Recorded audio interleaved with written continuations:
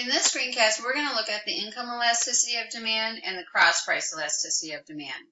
With the income elasticity of demand, we're going to calculate it and then also look at how that coefficient helps to determine if it's a normal or inferior good.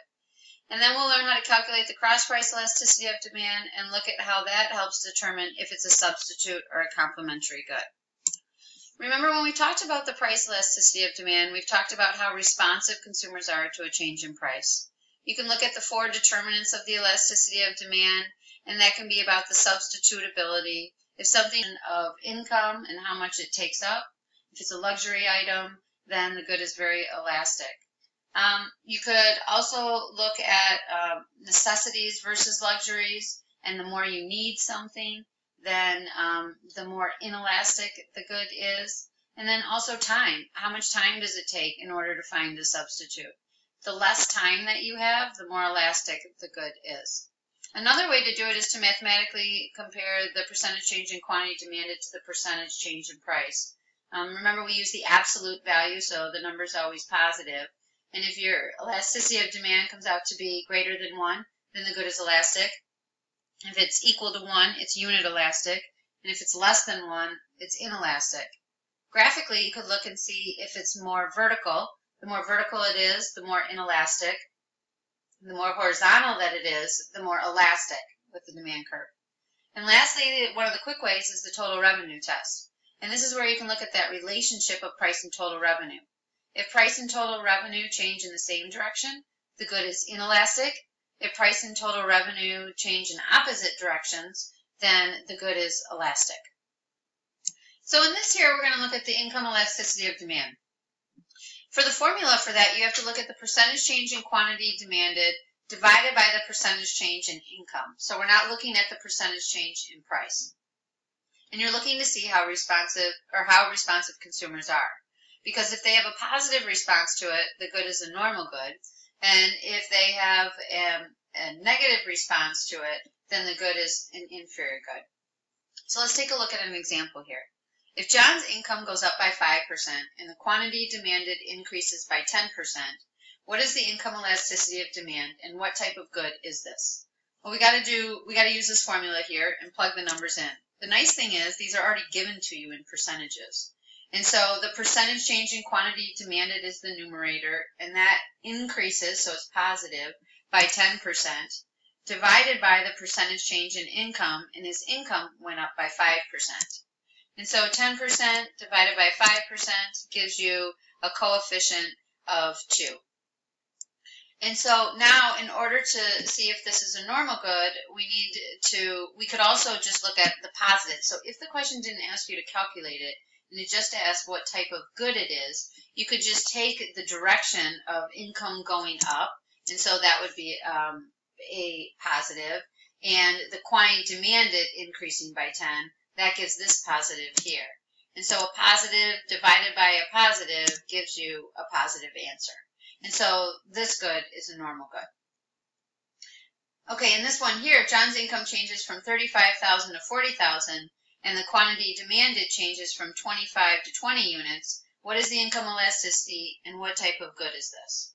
So we have to use our formula here, and on the numerator is the percentage change in quantity demanded. And in order to figure out the percentage change, you take the new minus the original divided by the original. He went from the original of 25 to the new of 20. So 20 minus 25 divided by the original gives you that percentage change in quantity demanded. So now we need to divide that by the percentage change in income, which he goes from 35,000 to 40,000. So this is the new minus the original, and divide that by the original. This gives you an income elasticity of a negative answer up top. Remember, we don't take the absolute value, 20 minus 25, divided by the denominator here, and the income goes up, so that's going to be a positive 0.142. I know that's a little bit of a tough one there, but there you can see that you have a negative 1.41 coefficient.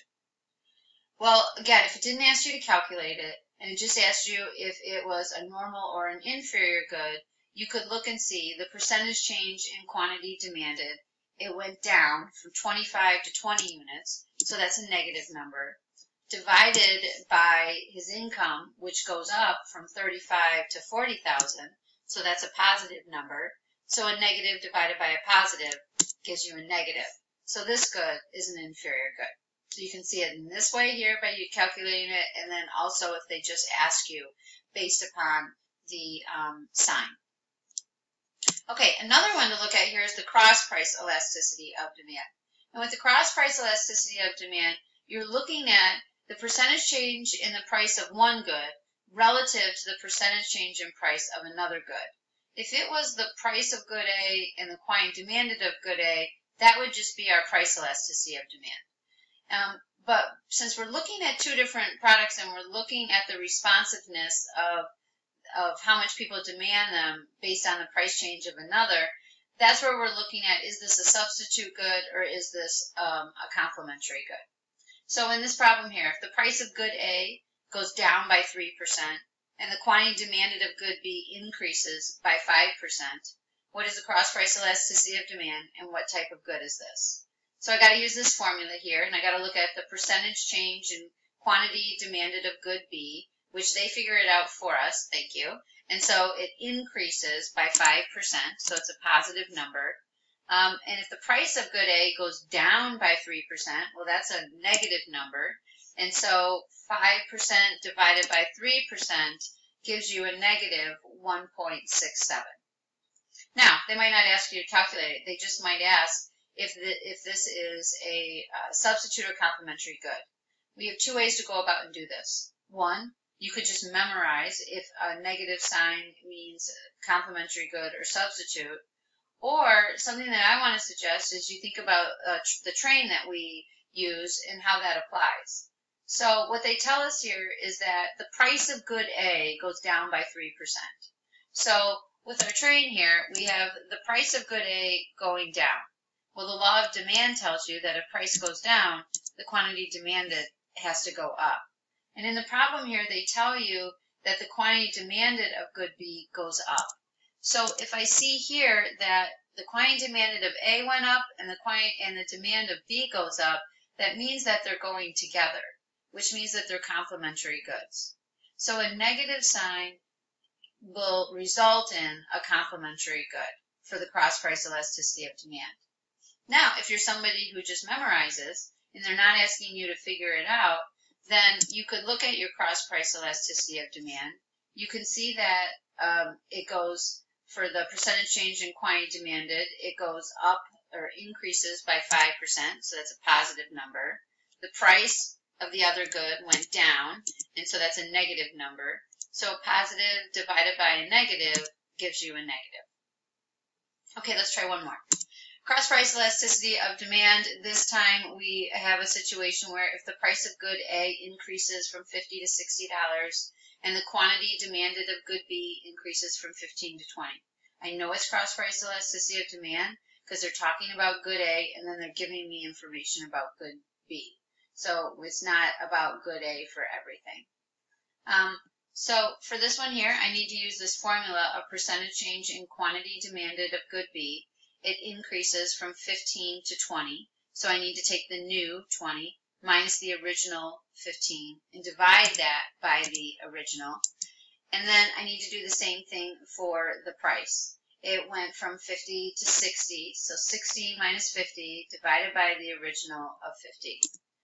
That gives you a cross price elasticity of demand of 1.65. So again, if you can remember that a positive number is a substitute, then you can just look at the numerator and denominator directions. Or you could again look at our train. And that's where you have, it tells you in here, the price of good A increases. And so we know that if there's an increase in the price of A, that means that there has to be a decrease in the quantity demanded of good A, which in this problem, it also tells you that good B increases. And so you have the quantity demanded of good A going the opposite direction of the demand of good B, which would mean that they are a substitute good. Or again, you have here where you have the quantity demanded of good B increased the price change of good A increase. And so a positive divided by a positive gives you a positive. And if you can remember that that's a substitute good, then you can solve it that way. So you got two different ways that you can go about in figuring out the cross price elasticity of demand.